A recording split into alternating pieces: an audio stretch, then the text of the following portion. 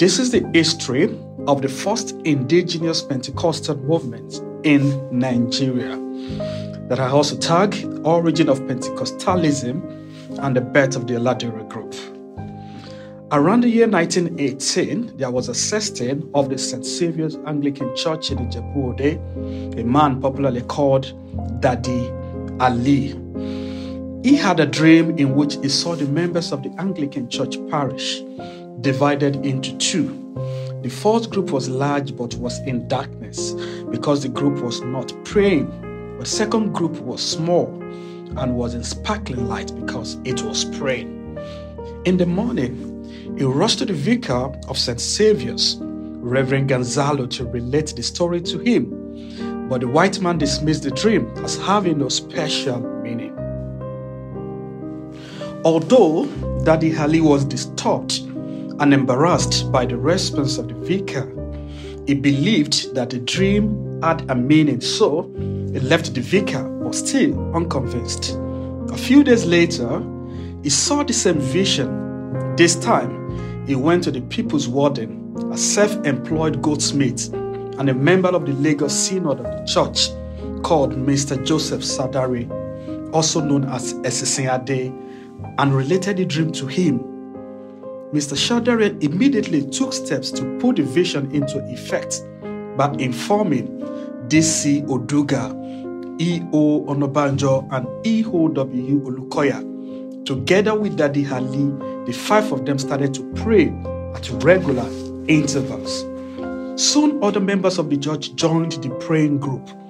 True to the vision of Pa Ali, God began to manifest His power in their midst as they began to see the effects of answered prayers. The church vicar, Reverend Gonzalo, who had dismissed Pa Ali's vision as a result of oversleeping, gave them support. He reportedly joined them on some occasions to pray. He was said to be directing the group, the church members' prayers requests. The group, which was holding its prayer meeting on Sunday evenings, soon realized that it needed more time to pray as prayer requests were increasing. The group changed its prayer meeting to Monday afterwards. Around the same time, the Lord had called a young lady, a school teacher named Sophia Odunlami, a native of Isonyi in Ijebu-Ode area. She had the gift of prophecy. She had an attack of influenza, which was ravaging Nigeria at the time and which had killed several hundreds of people. This prophetess survived by following what the Holy Spirit told her to do. She thereafter became an advocate of divine healing. She recommended the use of sanctified water for the treatment of those attacked by the disease, and there was a tremendous survival rate among those who followed her instruction. She was introduced to the prayer group and she became a member. Through her prophecy, the group was instructed against the eating of cola nuts, drinking alcoholic drink including palm wine, the use of amulets and juju belts called onde, and juju rings and pieces of jewelry. Sophia Odunlami not only preached God's message in Ijebu-Ode and its environment, but she also went as far as Ibadan to preach. The prayer group, which at this stage is now known as the Precious Stone Society, greatly benefited from the membership of this young prophetess, Sophia Odunlami. Another person whose membership also had a great impact on the society then was Mr. David Osmond Ogunleye Odubanjo.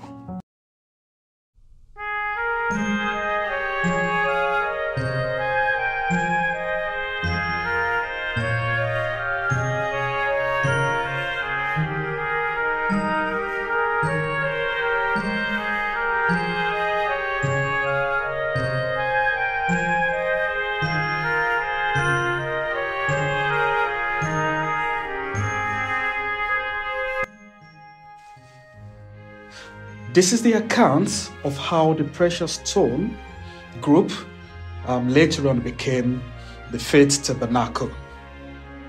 The classification of Christ Apostolic Church as a daughter church of the Apostolic Church became more illogical with the Apostolic Church author's admission of the fact that Christ Apostolic Church was established on the pioneering work which started in 1918 at St. Saviour's Anglican Church, Ijebu-Ode, when Joseph Shadare, aka Eshusiade, Sophia Odunlami, Mr. David Ogunleye Odubanjo, and others of like mind formed a prayer group supported by the clergyman of the church at the initial state.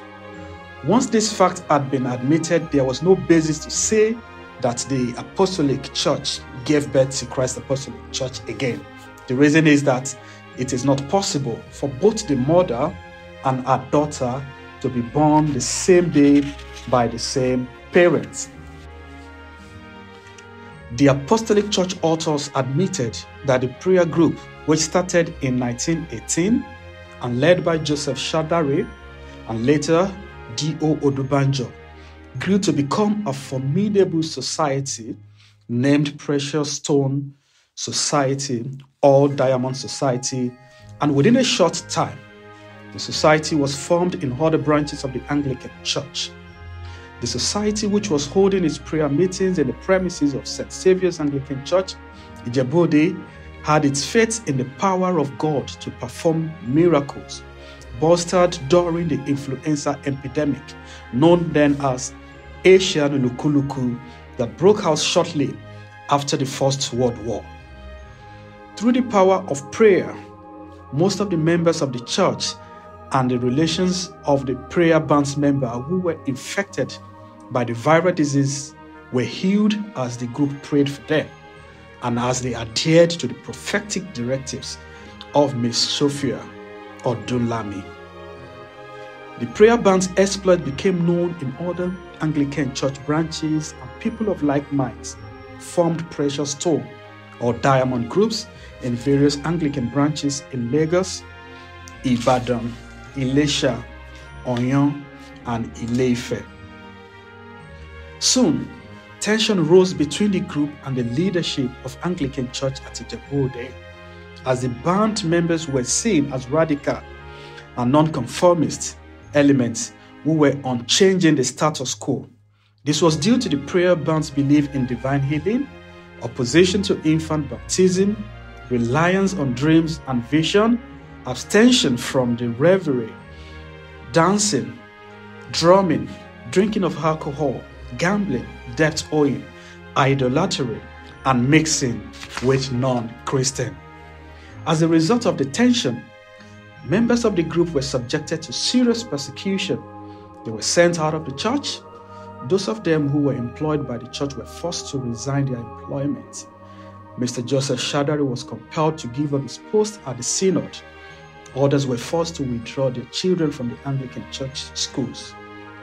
Earlier in the life of the prayer band, David Odubanjo had established contact with the Faith Tabernacle of Philadelphia, USA, through Pastor A. Clark, its leader, with whom he exchanged correspondence. In turn, Pastor Clark would send tracts, especially The Sword of the Spirit, and publications which revived the group and helped to crystallize their doctrines. As the persecution of members of the prayer band intensified, the group had no choice but to affiliate with the Faith Tabernacle of Philadelphia, USA.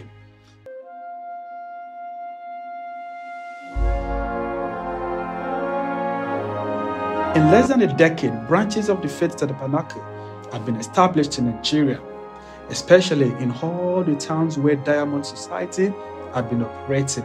The group also spread their tentacles to Jos, Minna, Zaria, and other West African countries, including Ghana.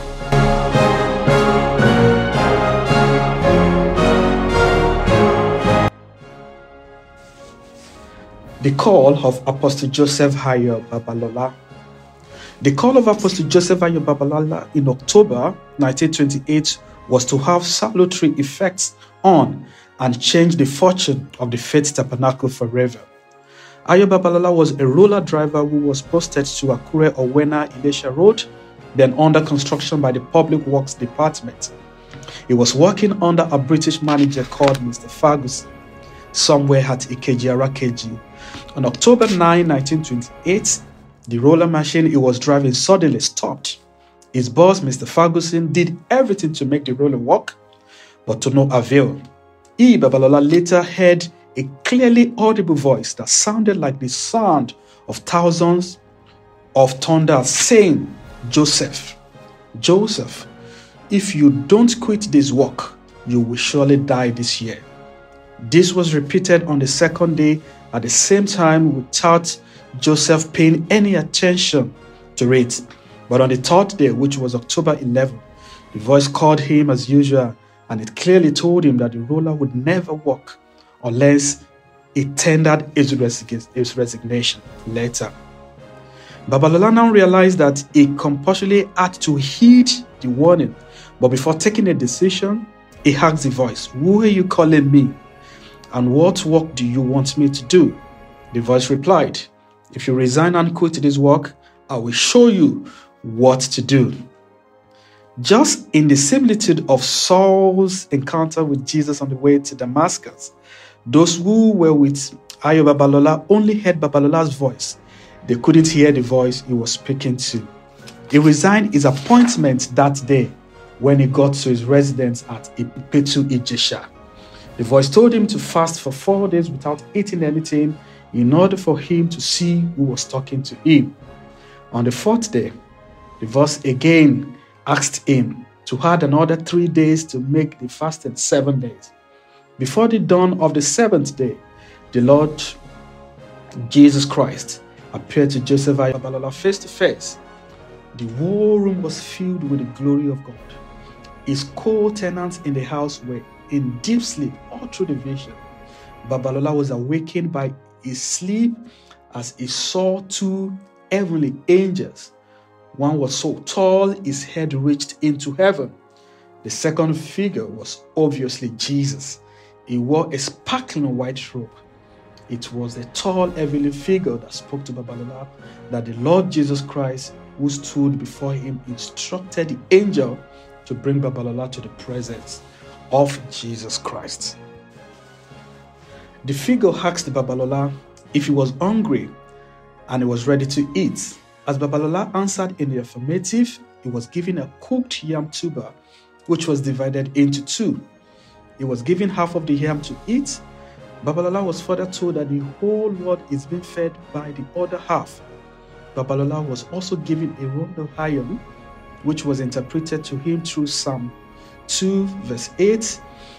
He was also given a bottle of water with a firm instruction that he should always sanctify water for the healing of all diverse diseases. This was the reason why Babalola always sanctified stream of water flowing in any town before he was holding crusade. Till today, those streams are patronized by members of the public for healing of diverse diseases. Anybody who drinks or bathes with the sanctified water would get instant healing. Babalola also asked the Lord in his encounter how he would spread the gospel in a society full of wickedness and satanic forces without being attacked and harmed. The Lord showed him many things to confirm the fact that he had taken away all the powers of the forces of darkness.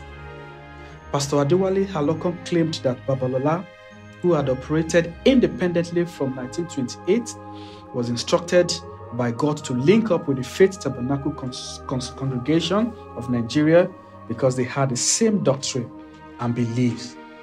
Daniel Ajibola was to later link Babalola with the Faith Tabernacle group, which had been praying for heaven-sent revival since 1918. The group believed in holy living and that all forms of diseases could be healed through prayers. Once they saw him, they all accepted him as the answer to their prayers. Babalola's followers like J.A. Medaeshe, Eho Omotosho, John Hoye, and J.B. Orogun were also brought into the group later. Babalola was baptized by Pastor Eseshiade in 1929.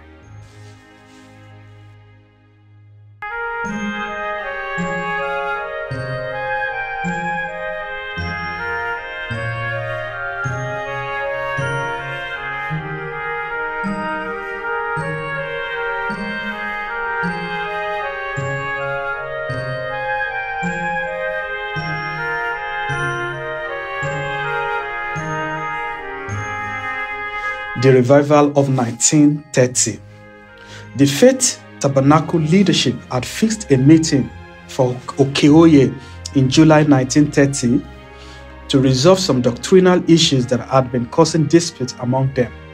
Among those at the meeting at Okeoye, Ilesha, were D.O. Odubanjo, I.B. Akiyele, later the Olubadan of Ibadan, and J.A. Babatope and Pastor Adegboyega. They were to later make available their wealth of experience in guiding Prophet Babalola in the revival that broke out later that day.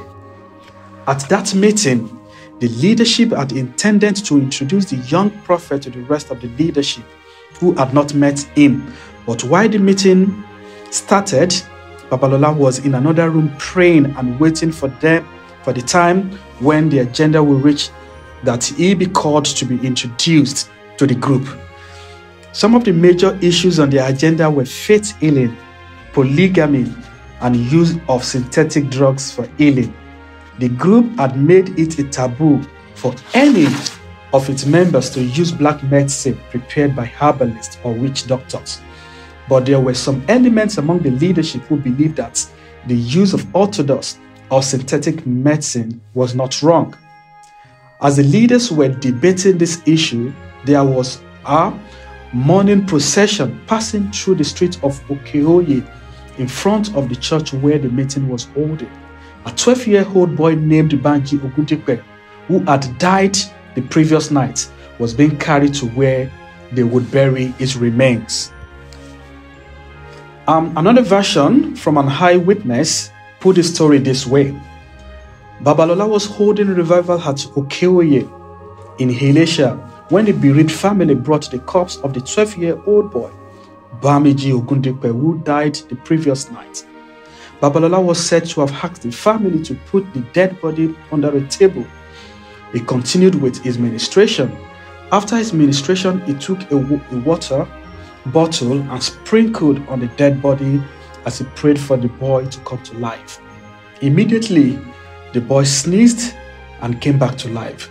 Whether the first version is correct or the second, one constant element in the story is that the revival of 1930 started simultaneously as the dead body, Bamiji Ogundipe, rose from the dead. There was an instant build now. The mourners suddenly went ecstatic. Their dirge dawned to praise of God and thus simultaneously began the 1930 revival. The meeting of the leaders was forced to an abrupt end as they joined the young prophet in the revival, which news reverberated through West Africa and beyond because hospitals were deserted for the revival venue, where all the sick and the infirm, those that had been bedridden, got instant healing. People possessed of evil spirits got instant deliverance, and many idols and their owners were forced to part ways in a dramatic manner.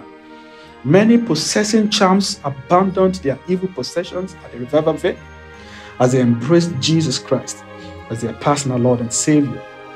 All the abandoned charms were later gathered for burning. News of the great revival spread like wildfire in Abatan, and people from all over Nigeria and West Africa and other parts of Africa trooped to the revival ground in Ilesha, where their yoke were broken. The great revival did not only embrace all the beliefs accepted by the Faith Tabernacle group, but also went further to embracing baptism of the Holy Spirit, the spiritual manifestation of seeing visions, prophesying, dreaming, and speaking in tongues. To show that God was indeed ready to demonstrate his power in the affairs of the church. Also in October 1930, one of the evangelists who went to the Okeoye revival, Prophet Orokoya, had requested Joseph Ayo Babalola to lay his hand on him before leaving Okeoye for his base in Lagos. On his way to Lagos, he branched at an assembly of Faith Tabernacle in Okebola, Ibadan, where he started a revival program. During that revival, God used Prophet Orokoya to revive a pregnant woman named Abeho, who had died 4 days with her advanced pregnancy. She later gave birth to a living baby. She also lived several years more to a ripe old age.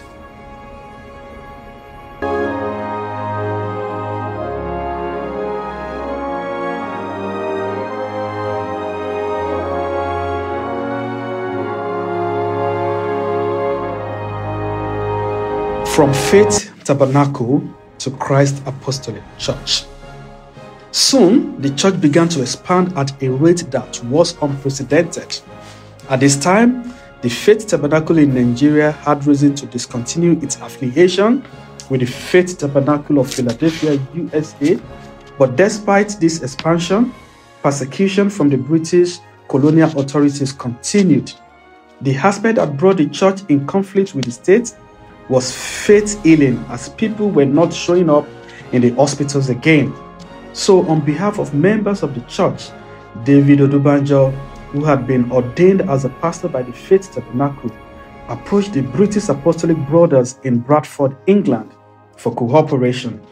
On September 23, 1931, Pastor D.P. Williams, A. Turnbull, and W.J. Williams arrived in Nigeria as guests of the church. In November 1931, the visitors reordained 7 Nigerians who had earlier been ordained by proxy by Pastor Clark of Faith Tabernacle. The visiting pastors later returned to England, but on June 22, 1932, Pastor George Perfect and Prophet High Vaughan came to Nigeria to strengthen fellowship between Nigerian brothers and British Apostolic Church. For some time, the religious activities of the white missionaries complemented the evangelical exploits of Prophet Babalola. This relationship made the church leaders to name the church Nigerian Apostolic Church. But the expectation of Nigerians that their affiliation to British Apostolic Church would mitigate or eliminate their persecution by the colonial administration became an illusion, as the authorities were unrelenting in their persecution of the church. In spite of this, the Nigerian church managed to remain with the Bradford Apostolic Church until 1940, when the white men were caught taking drugs to heal their fever. This crisis over doctrine of divine healing divided the leadership of the Nigerian church into two. The pre-European group was led by Pastor S.O. Adegboyega, a civil servant who had been assisting Pastor Odubanjo in the Faith Tabernacle Assembly in Lagos, while Apostle Joseph Ayobabalola, Pastor D.O. Odubanjo, and Pastor I.B. Akinyele led the Nigerian group. Hence, at the General Executive Council meeting held at Ibadan on December 22, 1941, church delegates made up of all pastors as well as 2 lay representatives from each assembly proposed Christ Apostolic Church, CAC, as the new name to be finalized at the following convention. On that occasion, the principal officers of the new church, together with their deputies, were proposed. But as Joseph Sadare, aka Sisinade, the SY leader of the Nigerian Faith Tabernacle Group, declined holding office in the new church, Isaac Akinyele, who was first suggested as his deputy, became president, with Jacob Odushono as his deputy. Others were David Odubanjo as general superintendent, while Joseph Babalola was general evangelist, with David Babajide as his deputy. At the following convention, which was held at Efonalaye in April 1942, the name Christ Apostolic Church, CAC, was unanimously adopted. Hence, in May 1943, the church was registered under the Lands Perpetual Succession Ordinance of 1924 with the registration number 147.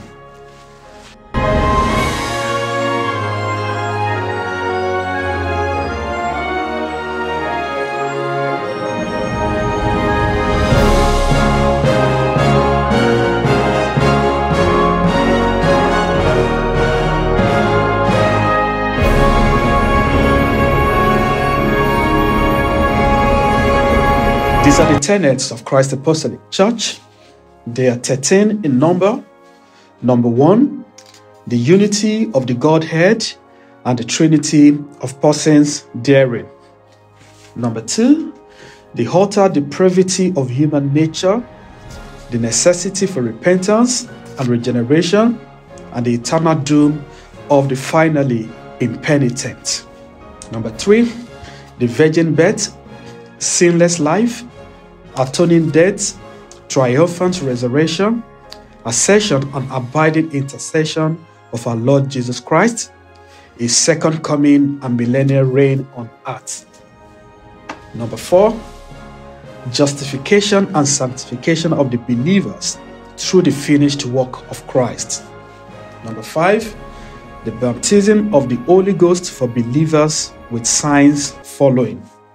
Number 6, the 9 gifts of the Holy Ghost for edification, exhortation, and comfort of the church, which is the body of Christ. Number 7, the sacraments of baptism by immersion and the Lord's Supper. Number 8, the divine inspiration and authority of the Holy Scriptures. Number 9, church government by apostles, prophets, evangelists, pastors, teachers, elders, and deacons. Number 10, the possibility of falling from grace. Number 11, the obligatory nature of tithes and offerings. Number 12, divine healing through obedience to the command of our Lord Jesus Christ and faith in His name and merit of His blood for all sicknesses, diseases, and infirmities.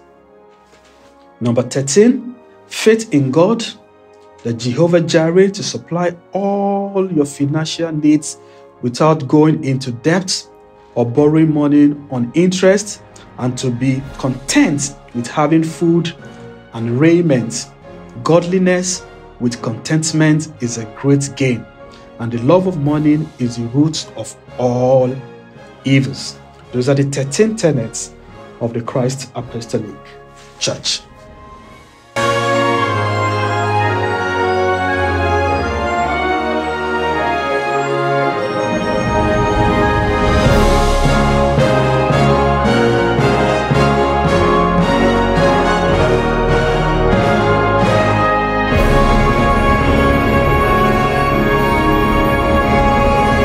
The vision of the church is soul winning and spiritual reawakening of the world, while the mission statement is leading people into the knowledge of God through an in-depth study of the Word of God, prevailing prayer, and spiritual worship. And the motto of the church is one fold, one shepherd, according to John chapter 10, verse 16.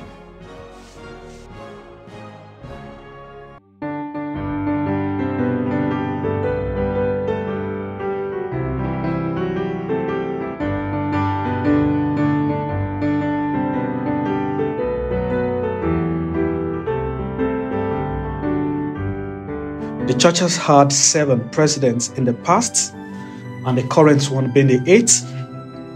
The past presidents were, the first president was Pastor Isaac Babalola Akinyele. He was president from 1943 to 1964. The second was Pastor Josiah S.B. Odusono. He was president from 1964 to 1966. The third president was Pastor Elijah Titus Olatunde. He was president from 1966 to 1983. The fourth president was Pastor Joseph Bolade Orogun. He was president from 1983 to 1991. The fifth president was Pastor John Dada Obafemi. He was president from 1993 to 1997. The sixth president was Pastor E.H.L. Olusheye. He was president from 1997 to year 2011.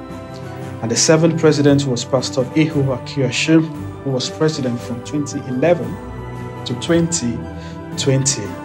The incumbent president, who is the 8th president of the Christ Apostolic Church, is Pastor Samuel O. Oladele, who assumed leadership in year 2021. Also, the church had 11 general superintendents in the past, and the current one being the 12th. They were the first general superintendent was Pastor David Osmond Odubanjo from 1943 to 1959. The second being Pastor S.B. Odusono from 1959 to 1964. The third, Pastor J.A. Medayeshe from 1964 to 1975. The fourth, Pastor Joseph Bolade Oroku from 1975 to 1983. The fifth being Pastor Abraham O.A. Olutimei from 1983 to 1991. The sixth was Pastor E.H.L. Olusheye from 1993 to 1997. The seventh was Pastor Daniel O.A. Oloye from 1997 to 2006. The eighth was Pastor Paul Obandele from 2007 to 2010. The ninth was Pastor Abraham O. Akinyoshin from 2011 to 2012. The 10th was Pastor Hembo Wagbaje from 2012 to 2014. The 11th General Superintendent was Pastor S.O. Oladele from 2014 to 2020. And the incumbent General Superintendent of the church is Pastor E.O. Odejobi, who assumed leadership in the year 2021. Likewise, the Christ Apostolic Church has had 4 general evangelists in the past, and the 5th one is the incumbent. The first general evangelist of the church was Apostle Joseph Hayo Babalola from 1943 to 1959. The second general evangelist was Prophet D.O. Babajide from 1959 to 1991. The third was Prophet Jeho Ulu Alokan, who was general evangelist from 1993 to 2006. The fourth general evangelist was Prophet S.K. Abiara from 2007 to 2017. The fifth and the incumbent general superintendent of the Christ Apostolic Church is Prophet Ezekiah Ho Oladeji, who has been the general evangelist since 2017 till date.